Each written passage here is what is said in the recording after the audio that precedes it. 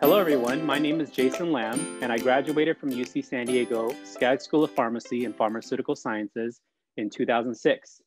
I'm currently a Lean Six Sigma Black Belt and I work for Sharp Healthcare. I'm also currently a volunteer faculty at UC San Diego and I also serve as a co-chair of the Alumni Relations Committee. My name is Tyler Sanders. I'm a second year pharmacy student at UC San Diego. My graduation year is 2023. And right now I am a pharmacist intern at Ron's Pharmacy, where we work with nursing homes and assisted living facilities. My favorite experience at Skaggs School of Pharmacy was the white coat ceremony.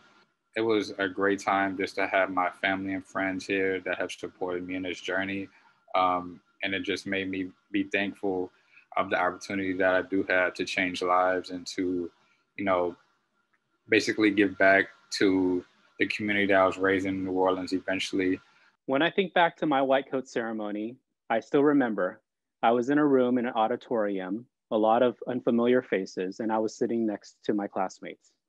And I remember that day we took the oath of being a pharmacist, and that's when we really started our pharmacy career.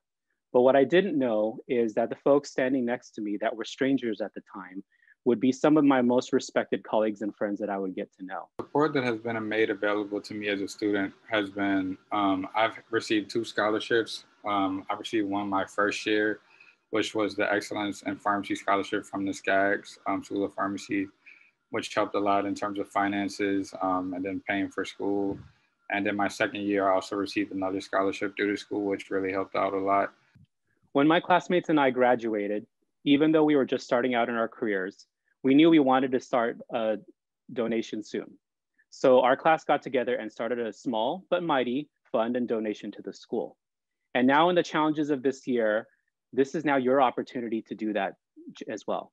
It's your opportunity to make a change. It's your opportunity, no matter how large or small, in the short time period, to think of the 70 pharmacy students who are just about to start this year and how your contribution can help them get started on their pharmacy careers.